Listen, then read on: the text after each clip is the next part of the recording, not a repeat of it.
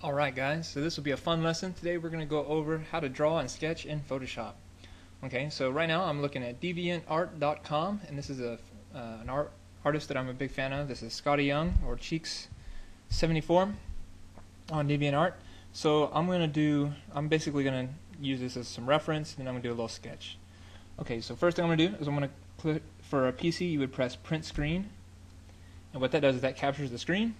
Then I go to Photoshop, File New, and Control V.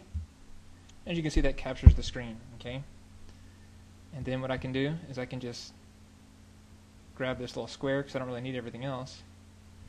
Control C, Control V, and what that does is that duplicated that square. I'm going to delete the rest. I'm also going to delete the well, I guess we'll leave the background layer in this one. Well, no, you know what? Let's not pick up bad habits. So delete your background layer and make a layer new fill layer. And the reason why I always do this is because this thing is infinite, whereas that background layer, it's limited. So if you were to make your canvas size bigger, then you would see this big square in the middle, and you'd have to go back in and refill the rest of the background. Whereas this thing is automatic. Okay, so we're going to do a vector background, and when I draw and sketch, I don't like to use pure white. Okay, it's not good for your eyes, and if you draw with white, you won't be able to see it. Okay, so let's do a light gray. We'll put that underneath our reference art. We'll actually name our reference art, and I'll drag that to the middle. And I'm also going to make a copy of that, a small copy, like a thumbnail version. Reference art, small, or you can put thumb for thumbnail. Thumbnail is basically a small piece of artwork. Okay. Control T, I'm going to make that small and drag that up into the top left corner. Actually make it a little bigger. Hit enter. And I'll chop off the sides of that. So I'm going to make my big one invisible, and then take this small one, and we're going to cut it down a little. So I'm just going to delete, so all I want is that main part there. Okay? Move that up to your top left. Okay, so I've got this guy up here, and then I've got this one here. Okay, so it's all just reference. I'm going to put both of those in a folder called Ref. So for me, I like to work very organized. Name every layer, name every folder, keep everything in folders, and that way I can find myself. I don't get lost real easily. Okay. Now, let's go ahead and get out our brush tool. So I'm going to go over some brush stuff. Make sure this is on normal at first. Okay. Size of your brush is right here. Right, you can see it here. I'm going to have to hit New Layer button, or Layer, New Layer, or actually what I like to do is Control Shift N, and we're going to name this Sketch Layer. So it's got a sketch layer. Other good thing about having your background being a vector like this is it will not allow me to draw on it, which is good. I don't want to draw on my background. I want to draw on my sketch layer, so it helps me to be on the right layer.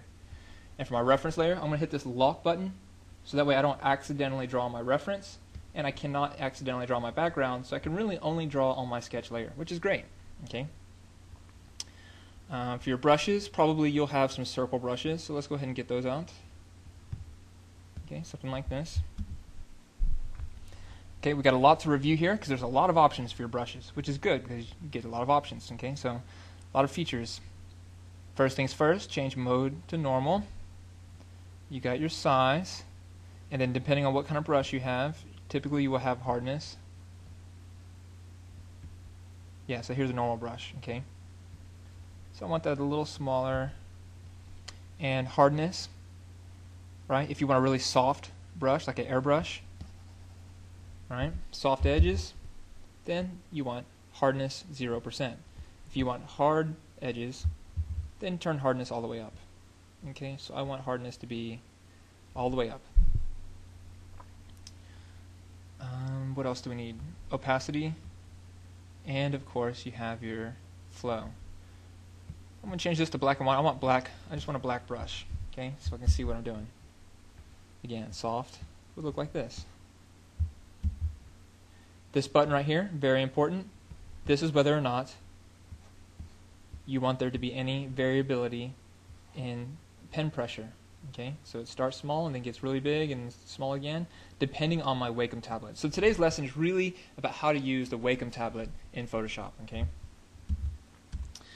so I got my sketch layer on. I've got my, usually I keep this on because I do like to have pen pressure with my brushes. And of course I can right click on my pen and I can get these options, so I can turn my size up. Right, I can make it really big, or I can make it really small. I like to have a fairly big brush and fairly hard. And then we have both opacity and flow. Okay, both are at 100% right now, which is probably good for you. But in the future, if you want more of like a pencil, because right now I have like a really thick marker, right? Maybe I don't want that. Maybe what I want is to have a pencil. Okay. Well, I can turn my opacity down really low, let's say 15%, and that gives me more of a pencil, right? And the cool thing about this is I can build it up on the top of itself, right? So every time that I do it, it gets more and more opaque, and eventually it'll get to black, right? Which is kind of nice. Only problem with opacity is I have to stop drawing and then start drawing again for it to get darker. Okay, that's the difference between opacity and flow. Flow, let's say I turn this down to 15%. Now when I draw, if I keep going back and forth, it's like a pencil. If you keep going back and forth, it gets darker and darker. Okay, opacity does not get darker if you keep going back and forth. You have to stop, start again, then it gets darker. Flow keeps getting darker and darker, even if I don't stop. So I use flow. I don't like to use opacity. Okay, so we got that down. And what I like to do is I like to make my own shape. So I will grab a circle. I like to make it kind of wide, like that. Actually, we'll make it a little smaller. And then I'm going to edit, fill. Okay, that didn't work. I'm just going to hit Alt-Enter, or Alt-Backspace. Alt-Backspace takes your foreground color and it fills it with that foreground color. Okay, so I've got this black selected as a circle. You can see it if I zoom in. I'm going to go to Edit, Define Brush. Define Brush Preset. I'm going to call that a wide brush. Okay, so now if I press Backspace, I delete that. Control D to deselect. I can go down to my eraser. I can erase what I've done so far. Press the B button to go back to my brush, or I can click on the brush over here. So now I can draw to my heart's content, right? And the cool thing is now I can go to my brushes over here, and if I go to the last one, oh, it didn't show up. I don't know where's my, what's in there somewhere, I guess. I'm not sure which one it is. Well, I guess if we go to, so if I click on this over here, it'll give me some options. Oh, here it is, brush presets. Click on brush presets, go down to the bottom, and here's my new brush I just created. So I created a brush that has a kind of a wide thing, right? Cool thing about this, I can change the angle a little bit, and this gives me, and I'm going to make it a little smaller, and what this gives me is kind of like a calligraphy pen to draw with. Okay, so I really like to do that. That's what I usually do. So I do this, and if I turn the flow down really low, right, 15%, see actually when you get down to like say 8% flow, and you'll have what very closely mimics a pencil. Okay, especially if you make it small. So now I've got my pencil. I'm on the sketch layer, and I'm going to just basically rough out this guy. Okay, so basically I'm going to draw like this. Okay, so here's his head. Here's his body, here's his bottom leg, here's his top leg, here's his arms, here's one of his hands, here's his thumb, here's his top fingers, bottom of his hand, you got his elbow, you got his face, you got his eyes, his nose, his mouth, his hair haircuts across his eyes. And he's got a little bit of a hair over here. Okay. Got his body, his belt, his shoe,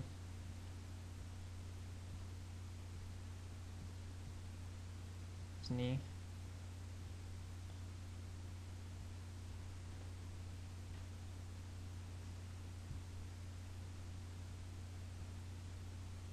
and the bottom of his leg, or the knee, and the back of his leg.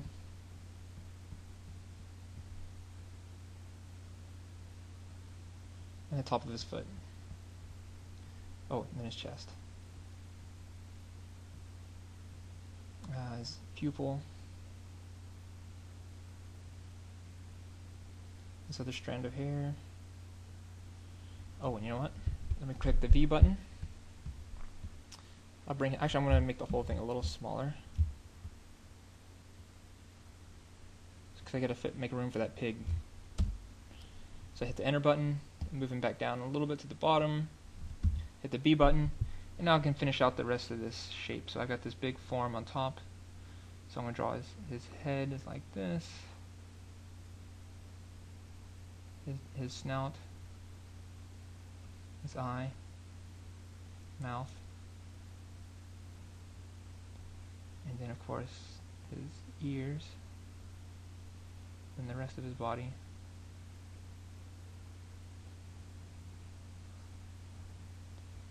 And then the guy's Link's hat comes over behind.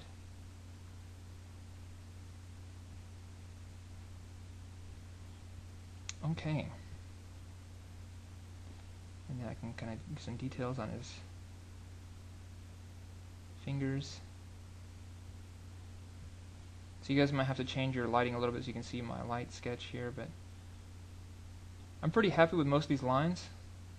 So I'm going to go ahead and darken these lines so that you guys can see them a little better. Okay, so what I'm going to do is I'm going to go to Image, Adjust.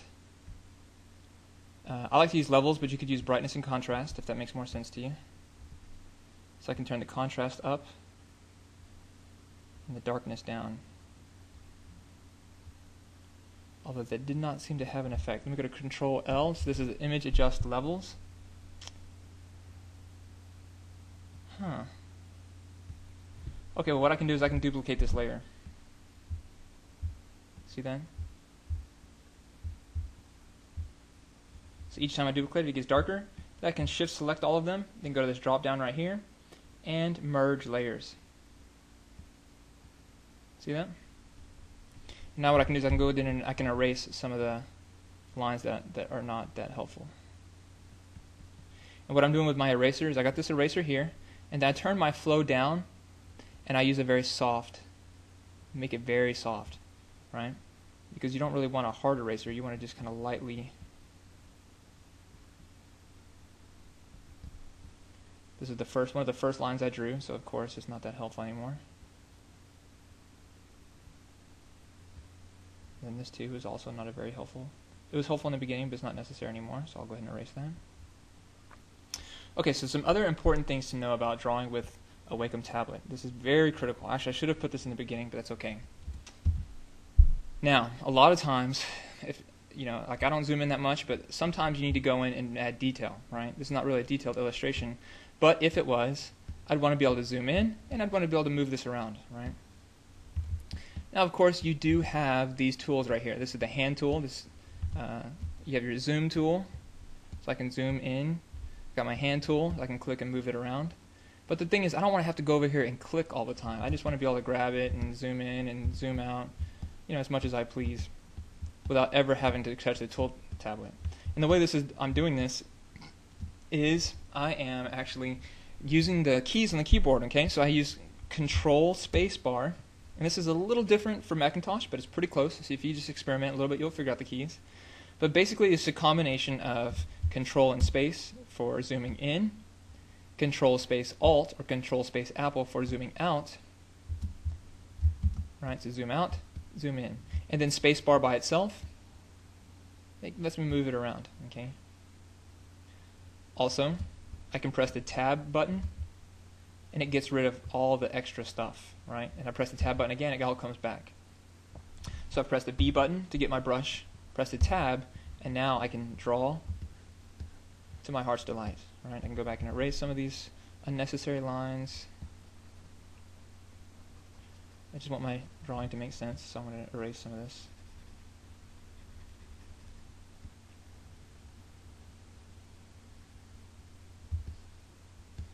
So is that starting to make sense? Now if I press the E button, I can get my eraser out. If I press my B button, then I get my drawing out. So E, erase. B button.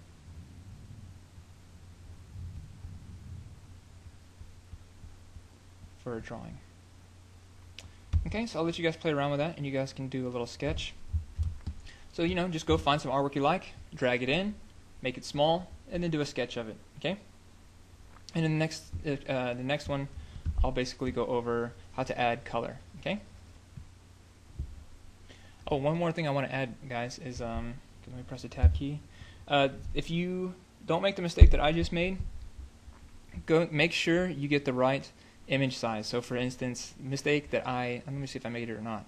If I go to image size, yes, I drew this at 72 dpi, which means it's only going to look good on screens. It's not going to look good or it might not look good in print, right? So whenever you do drawings or paintings or original artwork, try to start with 300, okay? And as you can see, it's a little bit pixelated. Well, it's not too bad, but because it's just a sketch.